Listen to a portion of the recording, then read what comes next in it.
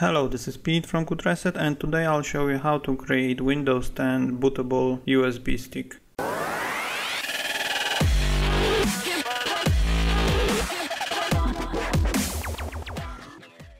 If you like this video, please thumbs up, subscribe, and let me know in comments what you think. Okay, so to create bootable USB stick, you need to have two things. First of all, obviously USB stick, which needs to have at least 4 GB, and media creation tool software. So I'm assuming you already have your USB stick. Let's download media creation tool.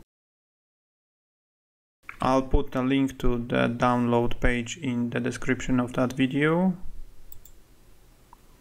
And now we don't want to upgrade, we want to download the tool now.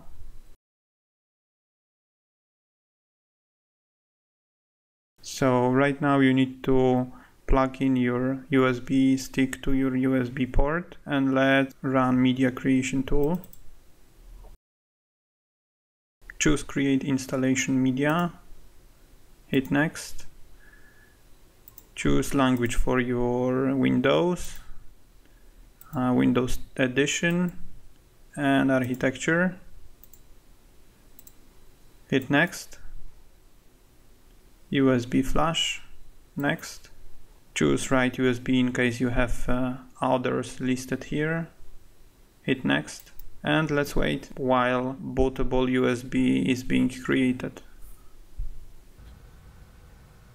Now, while media creation tool is creating bootable USB stick for you, let me tell you about two main causes why this tool can crash. One is that your USB stick is not plugged in directly to USB port, only through speed hub, for instance. This might be a cause why this tool can fail creating bootable USB for you. So please make sure that your USB stick is connected directly to your laptop or to your PC, not through USB speed hub.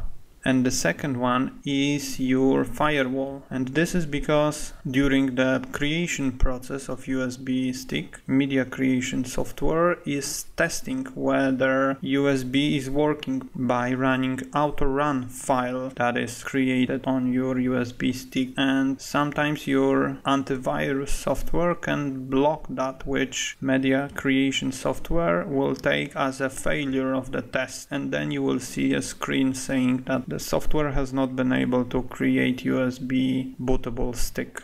So just keep in mind about those two things.